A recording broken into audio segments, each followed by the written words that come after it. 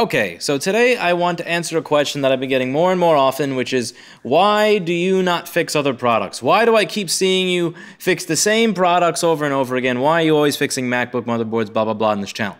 The first thing I want to go over is my job. My job is not to create YouTube content. I do create a lot of it, but the way I manage to make this possible, the way I'm able to do all of this, is I do it while I'm doing other stuff.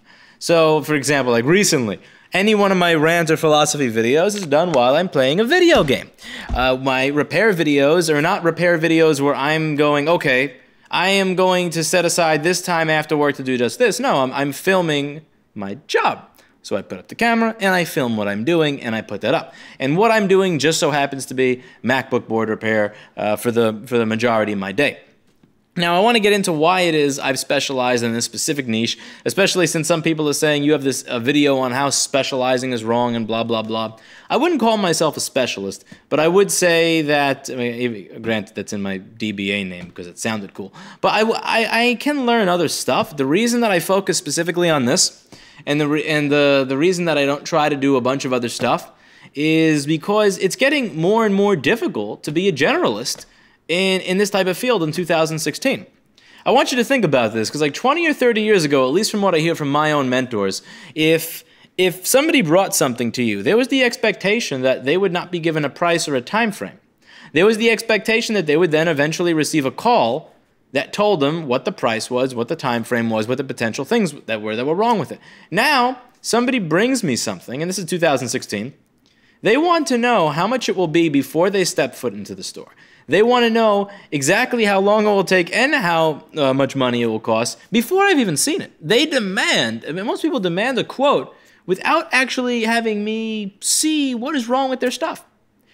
Or they'll tell me, well, I think it's this, that, and the other, and how long is it going to take? It's like, how am I supposed to know how long it's going to take? I don't even know what's wrong with it. And it's something that's been getting more and more serious with each passing year as people put more and more of their life's dependency on these devices.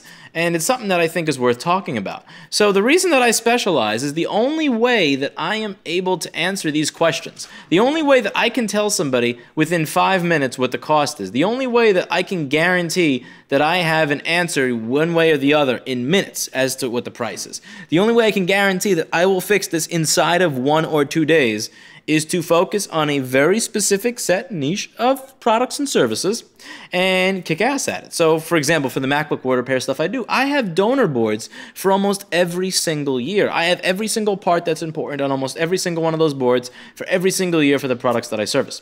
And I have all the ancillary parts required for testing every single other feature of the boards. I have every single one of those things. So regardless of what somebody brings me, if I need to know, oh, does this other function work, I don't have to keep them waiting. I can know within that 1 or 2 days. And if I don't get something done within that 1 to 2 days, there will be hell to pay. There will be screaming and bad Yelp reviews and cursing and people showing up and screaming and people screaming and calling over the phone and just all sorts of nastiness that I don't want anything to do with. So, you know, again, can you apply my skill set to, let's say, repairing a high-end gaming PC laptop? Yes. But when somebody walks in and goes, how much will it be? I mean, if I say I don't know, I can tell you later, it's not like, oh, okay, cool, let me know. It's, really? Like, you're supposed to know this and you don't?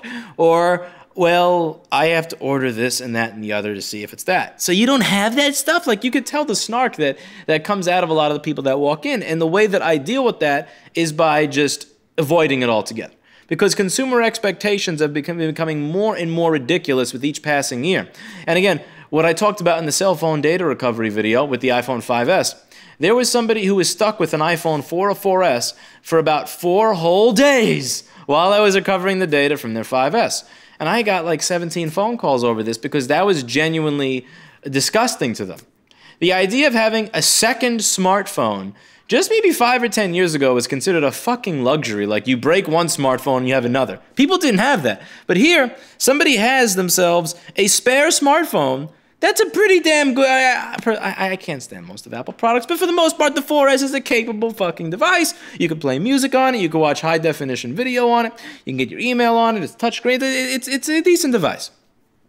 And they just couldn't fucking live with it. Again, with each passing year, the consumer expectations become more and more ridiculous. I mean, UTV and amplifier. Let's take amp repair people, because I've been talking about this Parasound amp in some of these videos.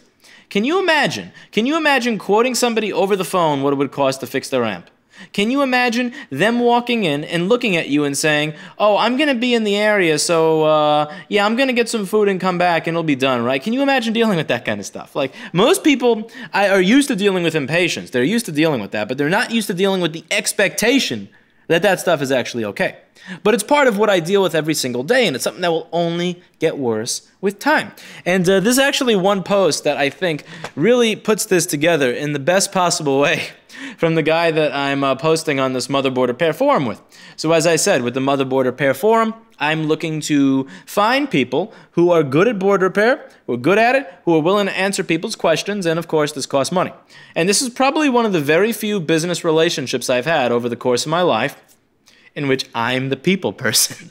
And if you didn't believe that, let me read you one of the posts. So I remember I was talking about a situation on a private forum that I was on, and I was just talking about this this silly customer situation, and I was just kind of curious how other people would handle it. So let me get that up here, and I will read it to all of you so that you can all laugh.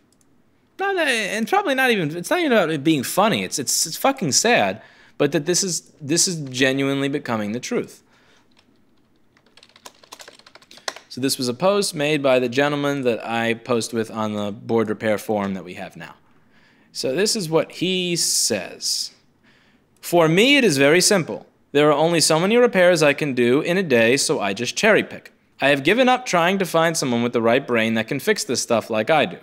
I do have a few monkeys for swapping GPUs and jacks, but anything that needs serious brain power will end up on my desk. If a board has been fucked with and I think it is too much work, it goes straight back. Usually I can tell exactly what happened to a machine in exactly what order. Some clients learn, some don't. I just tell the ones that don't to fuck off. They need my business, I don't really need theirs.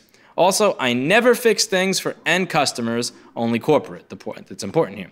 The attitude and entitlement of private customers has been getting worse with every passing year, and it's not worth the stress dealing with it. Most of my repairs are actually machines from insurance claims and have no owner anymore. This takes away the pressure of having to fix it in a certain time frame. It does mean I have to buy them, so lots of money invested, but at $75 a pop I can afford to just junk them.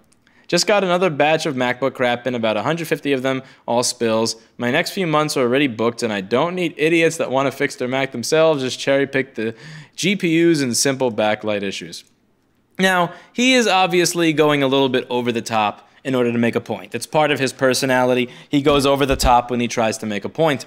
And some of that is, again, this is why in this relationship I am the fucking people person. And again, it's something that I truly never honestly expected to be in any business relationship. But here, I'm the people person.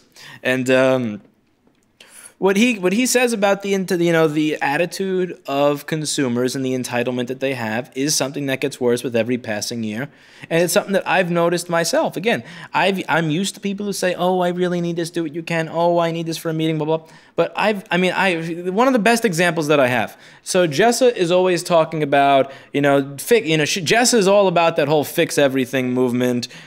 She's all about that whole, like, diversify. I'm going to fix fucking flashlights that go on the top of that go on the top of the dentist's head. All this shit that I would never bother with. She's all about that stuff. She's all about promoting, repairing everything under the sun. Like, she's the type of person that would, I swear, if somebody asked, "Can you fix my car key?" she'd probably say yes. And I wouldn't, because I wouldn't want to torture myself with it, but she would probably say yes to that. So one day I get a call from a really nice sounding guy, and he asked me about fixing some computer on some boat or something like that. I don't know what it was, some PC board for some motor thing on a boat. This is a really long time ago, so I don't remember all the details. I wasn't exactly writing them down.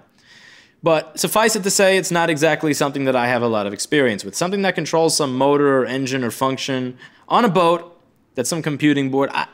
This is not my area of expertise. But just for the fuck of it, I said, "Listen, if you've watched my content, you obviously understand that this is not my area of expertise. This is not something I know about. I can't give you a price. I can't really tell you much, but I'm happy to take a look and see what I can do. And again, the reason I love the phrase "see what I can do" is that it's so non-committal. It doesn't imply any promises. It just implies that I'll see what I can do. And it sounds actionable, and it makes people happy.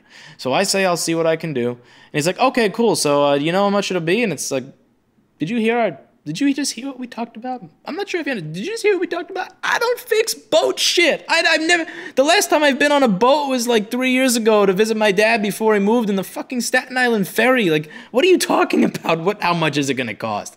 I have no idea. And he's like, okay, do you at least know how long it's going to take? And it was at that point that I realized, like, that Duke has a point. Like, that post, as much as I hate to accept it, as much as I don't want it to be the truth, it is the truth. It's like, we just had a fucking conversation about this. We had a legitimate conversation, and you're asking these questions.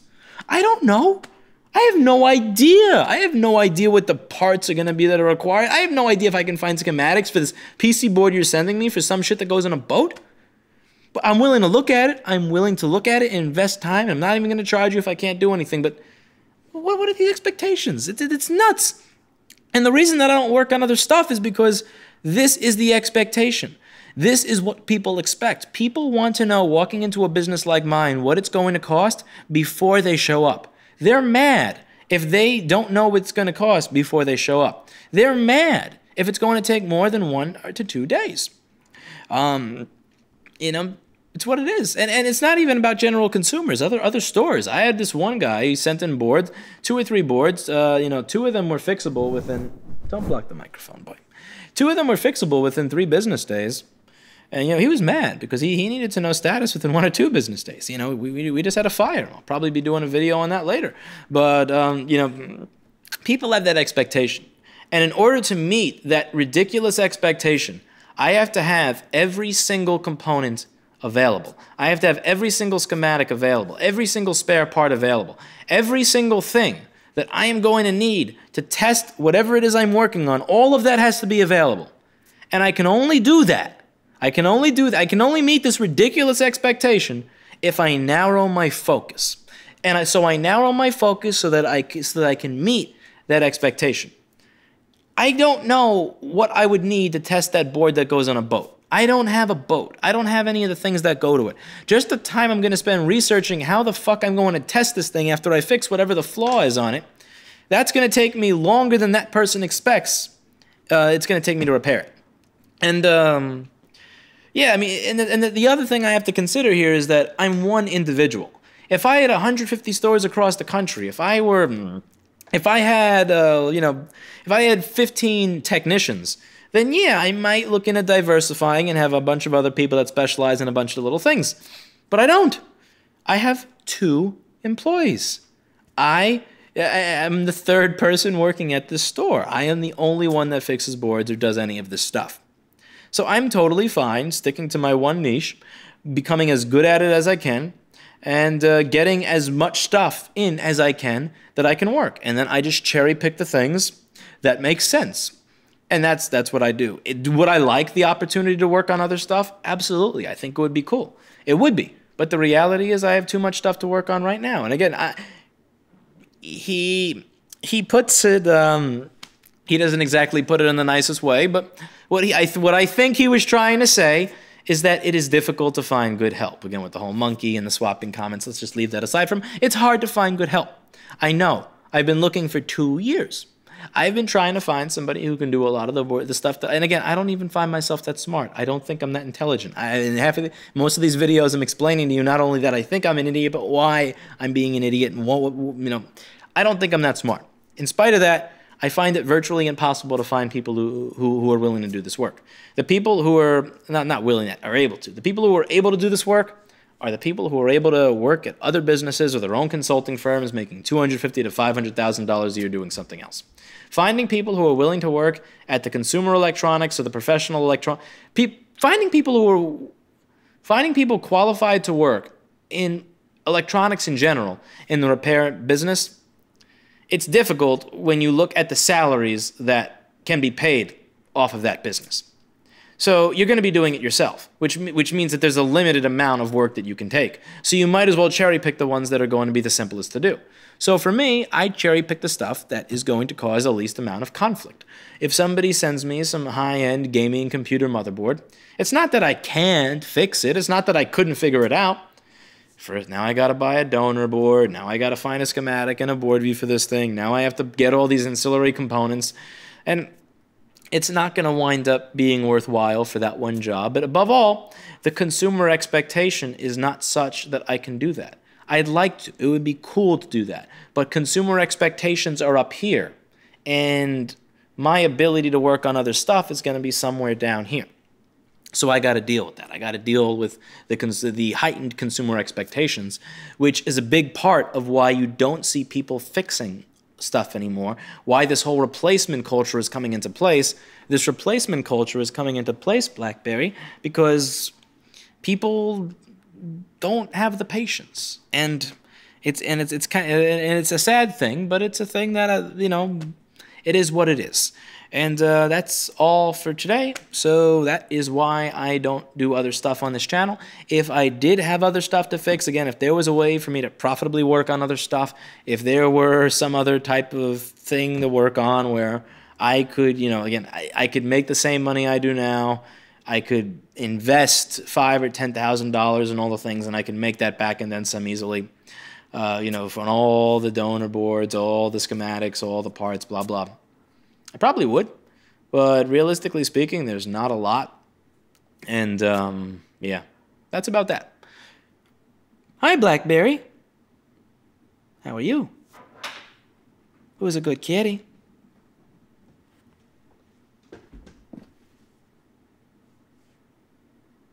Who's a good kitty?